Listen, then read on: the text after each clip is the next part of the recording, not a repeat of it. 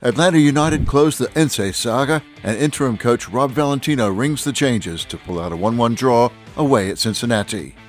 And the 2021 Tokyo Olympics opened this week with the U.S. women's national team suffering a surprise 3-0 defeat to Sweden, ending their 44-match unbeaten streak and raising the question of whether this golden generation is beginning to age out.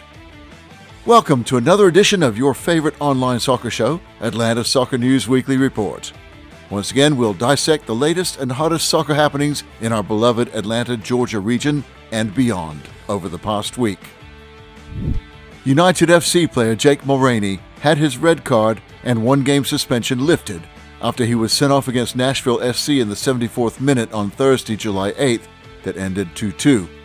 The review board agreed with all Atlanta supporters and all honest Nashville ones too, that Mulroney's saving tackle was perfectly timed and in no way a foul. The decision, of course, came too late to put right the 2-2 scoreline. The decision didn't help us in the next game either, though, as we fell to a 1-0 home defeat against New England on the 17th. But that all fell by the wayside this past Monday as United FC president Darren Eales announced the sacking of head coach Gabriel Nsé. This was certainly not a decision we wanted to make at this point in our season, but it was the right one for the club, Eales said. Gabby is a talented coach and is undeniably passionate about his craft in the sport of soccer. We are grateful to him for his service and wish him all the best in the future, Eales added. The club have denied that the decision was based on recent results. According to the Daily Mail and other sources, Gabriel Nsé canceled days off and told players to limit how much water they could drink, prompting club medics and the MLS Players Association to complain about the Argentine's behavior. Nsé joined Atlanta United in 2020 after 2.5 years at Argentine club Vélez Sarsfield. He led Atlanta United to a record of only 2 wins, 7 draws, and 4 losses, and a 10th place current spot for the 2021 MLS regular season. Two-time 2021 United Premier Soccer League, that's the UPSL, Georgia Premier Division champions Kalonji Pro Profile have advanced to the quarterfinals of the UPSL Premier Division National Playoffs, after beating Bowling Green FC at the Blanchard Woods Park, Augusta, Georgia, on July 17th. The final score was 8-0, with Kalonji outshooting Bowling Green 21 shots to 8, although possession was roughly even. Their quarterfinal is against Florida Tropics this Saturday, July 24th at 4 p.m., again at Blanchard Woods Park in Augusta. On Thursday, the United Soccer League, that's the USL, Championship has decided to reschedule the June 30th suspended game between Atlanta United 2 FC and Birmingham Legion FC to August the 4th. In a press statement dated July 13th, the USL Championship said the game will be held in its entirety again at BBVA Compass Field in Birmingham, Alabama. On June 30th, the game between the two teams was suspended due to heavy rain and lightning. Before the suspension of the game, the visiting United 2 were trailing against Legion, so this is a chance to have a do-over. Beating the Legion on top of the Central Division will be tough, but United 2 FC, led by their coach Jack Collison, are very focused and determined to win. To beat the Legion, United 2 FC striker Aiden McFadden will need to play to the superb level we know he's capable of during the entire game. Aside from McFadden, Matias Benitez, who netted Atlanta's lone goal in their recent defeat, also needs to play solidly. On the same day, MOBA Upper 90 won the championship of the Atlanta District Amateur Soccer League, that's the ADASL, Division II, after beating Buckheads SC in the finals last July 11th at the Atlanta International School. MOBA Upper 90 and Buckhead SC fought toe-to-toe in the entire game, but in the 113th minute, the former was able to find a hole in the defense and score the winning goal in the match. Aside from bragging rights, MOBA Upper 90 also won a trophy. With their win, MOBA Upper 90 now has a chance to move up to Division I of the ADASL.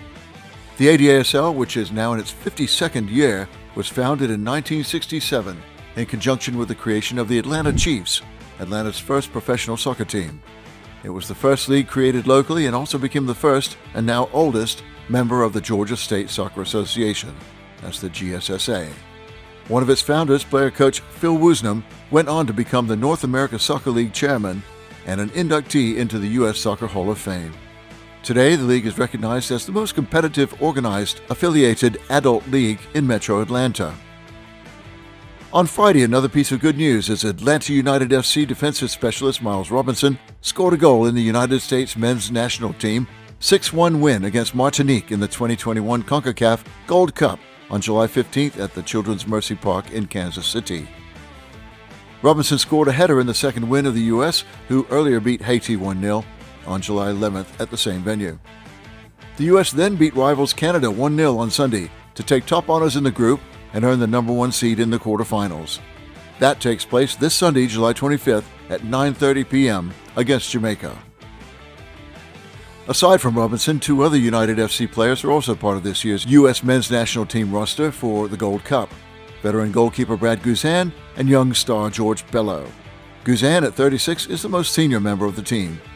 The veteran United goalkeeper has 64 international appearances, became Tim Howard's backup at the 2010 and 2014 World Cups, and started at the 2016 Copa America. The last time he played for the U.S. was in the 2019 exhibition game against Uruguay. On the same day, the dream of Atlanta United 2 FC to avoid back-to-back defeats ended in a nightmare on July 17th at Lynn Family Stadium. The visiting United 2 FC suffered a 2-0 defeat at the hands of Louisville City FC. Coming off a 1-0 defeat against the visiting Sporting Kansas City 2 on their third game at home last July 10th at Fifth Third Bank Stadium, United 2 FC started strong in the game. Aside from their desire to eke out a win, United 2 FC were also playing inspired since Atlanta United Academy player Noah Cobb started in his very first professional game at the age of 15.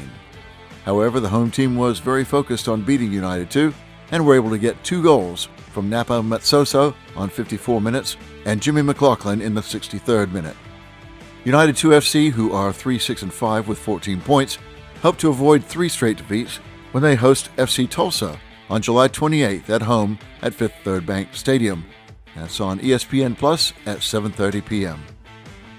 Also on Tuesday, the new interim head coach of the Atlanta United FC has vowed to do his best to reignite the winning ways of the team in the wake of their recent string of draws and defeats. In a media interview, Rob Valentino also revealed that aside from turning the fortunes of United FC around, he will also spend more time and effort to foster a better relationship with his players. "I care about those boys in there. I care about the club," Valentino said. "I want to see them succeed. I want to see them happy. I want to see smiles on their faces," he added.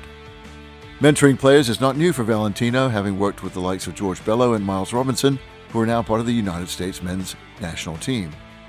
"There's more to these guys than just being athletes," he said. Valentino said he's not worried that his position is just temporary, and he is determined to do his best to help the team succeed and develop the team's young players. Aiding Valentino in this effort will be Matt Laurie, who's the Academy Director, Jack Kimber, who's the first-team fitness coach, Ryan Alexander, Director of Sports Science, Liam Curran, the goalkeepers coach, and Atlanta 2's head coach, Jack Collison, who will assist in joint training activities between the two teams. In the wee hours of Wednesday morning local time, our very own women's soccer star Kelly O'Hara and the rest of the Team USA women's soccer team got started in the 2021 Tokyo Olympics. Sweden eliminated them in the Rio Olympics, and the same team handed them a comprehensive defeat in their first group match in this year's competition, 3-0, ending the team's 44-game unbeaten streak. Despite the loss, the U.S. women's national team remains one of the top favorites to win the Olympic medal. Their next opponents are New Zealand this Saturday, July 24th, and then Australia, with the prolific goal scorer and captain Sam Kerr. That's it, guys. Thank you so much for watching our show this week. Always make it a habit to watch us on YouTube and our other social media channels. And please remember to visit our website, atlantasoccer.news, for the latest and hottest soccer news in Atlanta and its surrounding areas. If you love our show, make it a point to like, comment, and share this with your family and friends. Always keep your spirits high, guys. This is Alan Vaughan saying bye for now.